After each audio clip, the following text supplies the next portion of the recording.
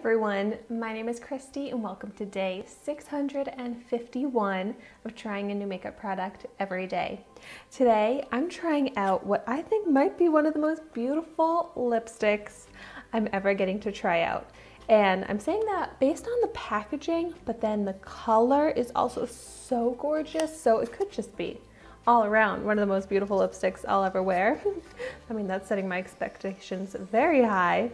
But this is the Belle in Argent Auteur Creme lip color in the shade Smoking on Screen. And look at this. This is so beautiful, the packaging. So this has a retail value of $26, but I got it in my November 2019 Ipsy Glam Bag Plus box, and that box alone cost $25, and I already got some really great products from it. So I got such a great deal on this.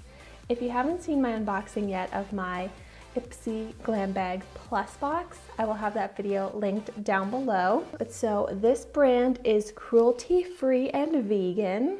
It's also infused with argan oil and jojoba oil, which is going to be so nice for my dry lips to help nourish them. And okay, this looks so beautiful, and it looks like it would be a very deep, dark, vampy shade. But then let me go ahead and swatch it and you'll see, oh my gosh, a beautiful, almost like a magenta plum type shade. It says they describe it as a deep berry shade with the blue-red undertones. But I don't feel like it's that deep of a shade. I mean, I guess we'll see how it looks when I apply it to my lips, which I'm just gonna go right ahead and do that.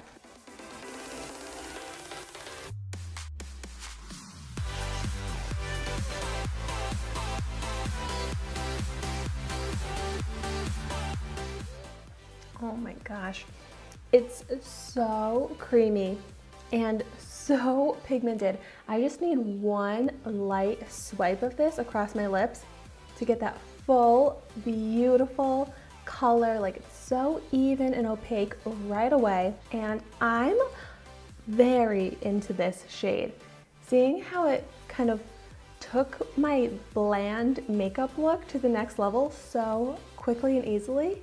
Like, it's such a pop, but very wearable and complimentary, which I wouldn't have chosen this shade like on my own because I wouldn't have thought that it would look so wearable, which I love that about Ipsy. It's like they send me shades that I wouldn't necessarily choose on my own, but then I end up loving.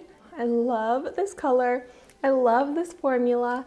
I love this packaging. So this isn't supposed to be like a long-lasting transfer-proof lipstick, but I am going to do a kiss test because I'm curious how the transfer is.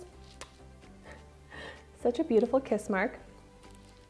And it's still really intact. Like, there's a little bit of fading, but it's such a pigmented color that I think it pretty much still looks perfect. And this just kind of has that cream finish where it's not super matte, it's not super shiny, it's a nice in-between, but very hydrating on my dry lips. My lips look nice and smooth. It's not clinging to any of the dry patches on my lips. It's also not getting on my teeth either, which that's always nice. But yay, I really like this. It makes me just want to try out more shades of this lipstick and other products from this brand, Belle in Argent. I'm definitely not pronouncing that correctly, but I've never heard of them before. But now I really want to try out all of their different products. So if you've tried any of their products before and you have any recommendations, I would love to hear about that in the comments down below. I am so excited to continue wearing this lipstick. I seriously feel so pretty in this shade, and I'm so excited that I have it in my collection. And seriously, it's thanks to Ipsy, because I probably wouldn't spend $26 on a lipstick on my own. Sometimes it just goes to show, like, this is such a great formula, and this is a case where I really do feel like you're getting what you paid for. But thank you so much for watching my video today. Be sure to like, comment, and subscribe to my channel so you can see the makeup that I try every day, and I will see you tomorrow in my next video.